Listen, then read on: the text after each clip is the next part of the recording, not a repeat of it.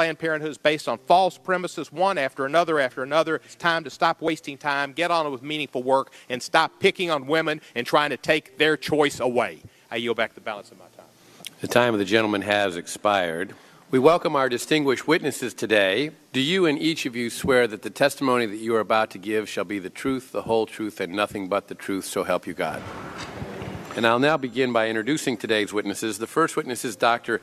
Anthony Levatino. Dr. Levatino is a board-certified obstetrician gynecologist.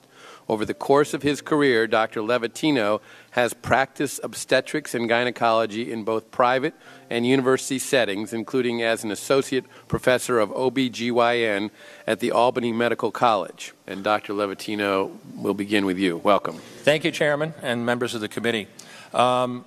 I only have 5 minutes, so I'm going to get right to it.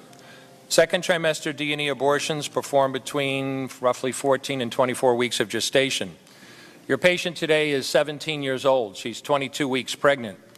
Her baby is the length of your hand plus a couple of inches. And she's been feeling her baby kick for the last several weeks, but she's asleep on an operating room table. You walk into that operating room scrubbed and gowned, and after removing laminaria, you introduce a suction catheter into the uterus. This is a 14 French suction catheter. If she were 12 weeks pregnant or less, basically the width of your hand or smaller, you could basically do the entire procedure with this. But babies this big don't fit through catheters this size. After suctioning the amniotic fluid out from around the baby, you introduce an instrument called a Sofer clamp. It's about 13 inches long. It's made of stainless steel. The business end of this clamp is about 2.5 inches long and 1/2 inch wide. There are rows of sharp teeth. This is a grasping instrument. When it gets a hold of something, it does not let go.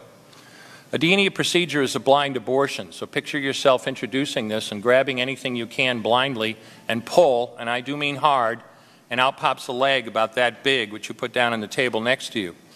Reach in again, and pull out an arm about the same length, which you put down on the table next to you.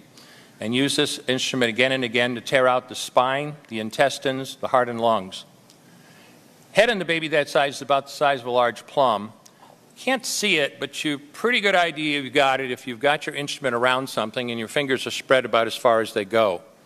You know you did it right if you crush down on the instrument and white material runs out of the cervix. That was the baby's brains. Then you could pull out skull pieces. And you have a day like I had a lot of times, sometimes a little face comes back and stares back at you. Congratulations, you just successfully performed a second trimester D&E abortion. You just affirmed her right to choose.